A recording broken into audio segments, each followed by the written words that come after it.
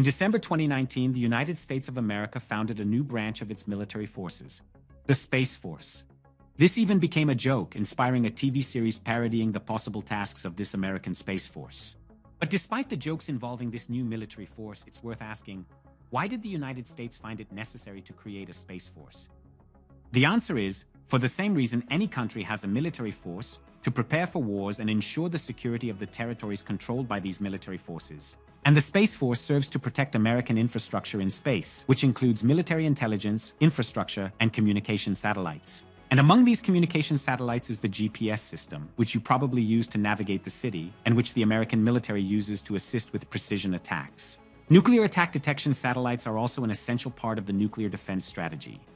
Satellites are essential for the proper functioning of an army, and therefore taking the security of these satellites seriously led to the creation of a dedicated military group for this purpose. The last time a direct war between global powers occurred was in World War II, approximately 80 years ago.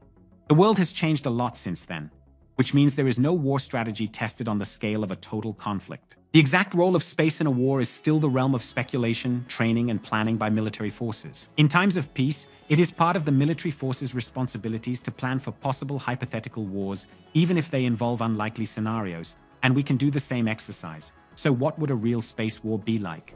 Hey, Pedro here. This video you are watching was originally in Portuguese, my native language. This is the attempt of our team to translate it to English, and I sincerely hope you enjoy it. Your feedback is extremely important to us. Now, back to the video. Our first scenario is an orbital war, which, as the name suggests, takes place in Earth's orbit.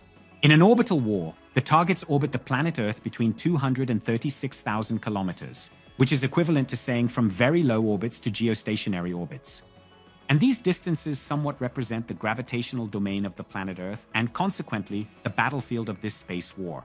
An orbital war would likely be an extension of a conflict on the surface of the planet, so what would be the objective of a realistic space war, and what strategies would be involved?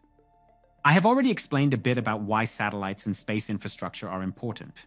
But to reinforce, the American forces and those of various other developed countries heavily depend on the use of information collected by satellites to operate effectively. Disabling part of a country's military satellites in Earth's orbit could give a significant advantage to an adversary. Without the nuclear attack detection satellite, for example, a country would be more vulnerable than ever to nuclear attacks. Even the threat of destroying a satellite should be taken extremely seriously. In real life, this translates to spending resources defending satellites instead of fighting the war here on Earth. And here is an important detail for strategy in war.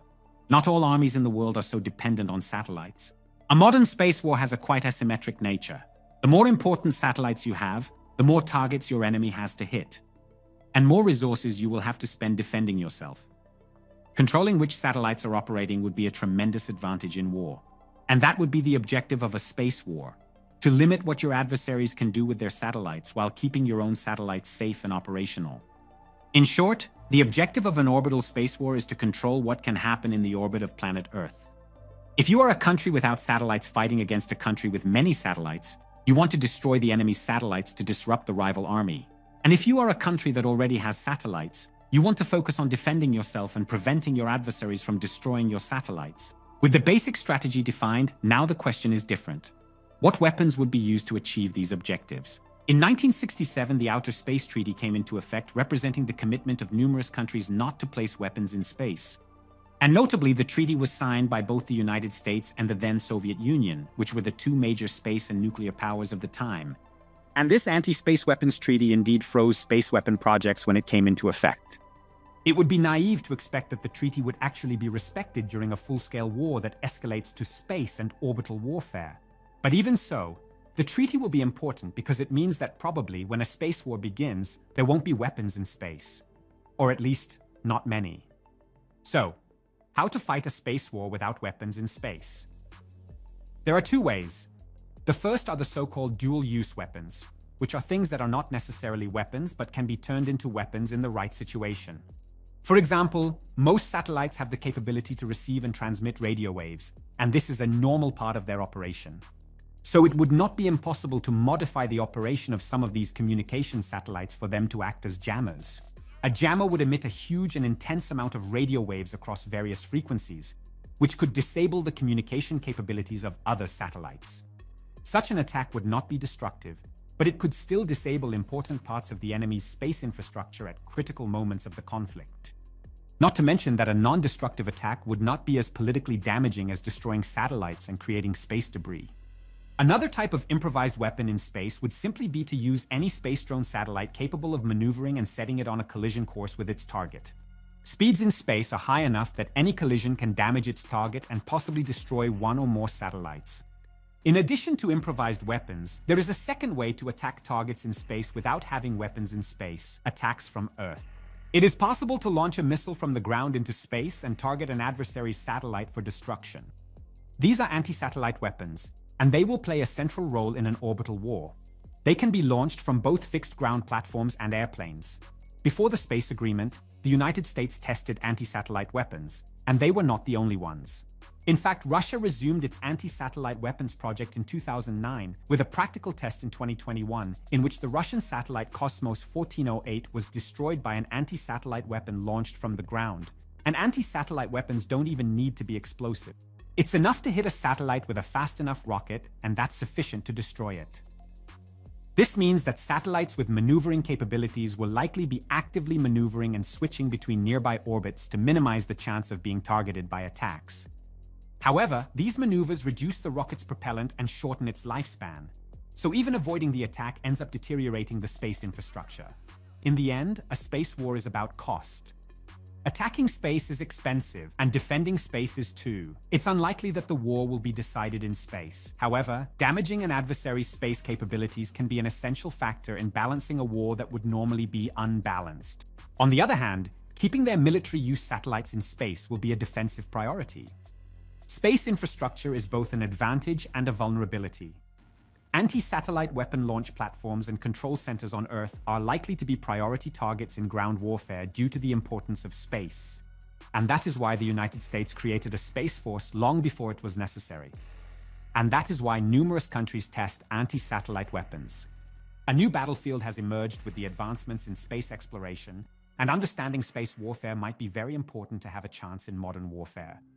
And even if war does not occur, having the capability to destroy space infrastructure can be a useful implicit threat for diplomacy and negotiation during times of political tension. Being ready for war is a way to exert strength even without directly entering a war. Even because a war in space might be useful, but it will have its cost even if no one dies. A battle in low Earth orbit would produce a lot of space debris, and there is a limit to how much space debris can exist in orbit before launching rockets becomes dangerous. This is the so-called Kessler syndrome, a cascading effect in which the generation of space debris leads to more collisions that lead to more space debris. And at the end of the story, it is impossible to launch a rocket without it colliding with space debris. The attempt to dominate space could very well make it impossible to leave the planet and launch new rockets and satellites. The second scenario I want to discuss is a bit more hypothetical. It is the scenario of a true space war. True in the sense that the adversaries will have a significant space presence, both on Earth and on the Moon. A possible reason for this war would be the control of the peaks of eternal light on the Moon, which are the small regions at the lunar poles that receive constant sunlight. Controlling these regions means controlling the production of solar energy on the Moon, which might be the key to controlling the Moon and the rest of space exploration in the future of humanity. This is because the Moon will likely serve as a starting point for the rest of the solar system. So the peaks of eternal light may very well become a point of contention between rival space powers in the coming decades or centuries. And in this scenario, the Treaty on the Prevention of the Placement of Weapons in Outer Space has already gone out the window. Weapons in space would likely be common resources for space powers. Even with space weapons, the strategy of this war would probably not be so different. The distances might be greater, and the missiles might be launched directly from satellites in space to other targets in space. But the idea would be the same: to destroy the adversary's space infrastructure and control their ability to launch new satellites and space weapons. One difference would be in scale. An example would be kinetic swarm weapons, which is a fancy term for throwing a bunch of metal pieces at high speed against a satellite. In a kinetic swarm weapon, several small and fast projectiles are launched to cover a larger area and hit even satellites and targets capable of performing evasive maneuvers. The extreme speed in space associated with the vacuum means that any impact will be effective in causing damage. Operating in space is already expensive, so there's no reason to increase the cost with powerful explosives when a very fast missile will cause almost the same damage. Direct energy weapons, based on intense lasers or microwave emissions, could be used to fry nearby satellites. And these weapons could be mounted on inexpensive autonomous vehicles, such as drones that orbit the moon or Earth in search of targets. Launching weapons from space to targets in space would be quick and effective. However, these same armed satellites would still be easy targets for other space weapons. So attacks coming from the ground, whether from Earth or the moon, targeting objects in space, would still be quite common. Space weapon launch platforms would be important targets on Earth and the moon in space warfare. A high level of automation would be essential to operate a space war. Being a human in space is already dangerous without war. With war, it is almost impossible to survive. Any manned spacecraft would be an easy target, and any minimally effective attack would be catastrophic in the vacuum of space. It is much more worthwhile to minimize the number of humans involved in a space war, and these humans would likely be hidden in bunkers and safe locations. The main challenge of such a war would be the logistical challenge. With numerous satellites orbiting the Earth and the Moon, communication lines would be constantly changing as the satellites move out of each other's line of sight. Knowing where your satellites are and where the enemy satellites are, as well as the windows for possible attacks, would be the determining factor. More decisive even than the number of weapons in space you have. Because having resources in space also means having more targets to defend. Both launching and defending things in space are extremely expensive and will continue to be costly in this hypothetical future. This could lead to an alternative scenario that is less directly belligerent.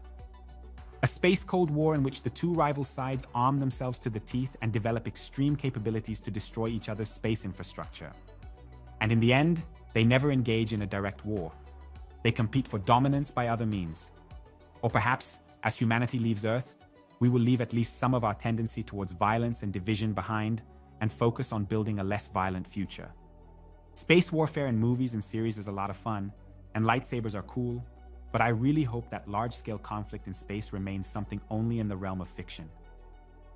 Thank you very much, and may the Force be with you.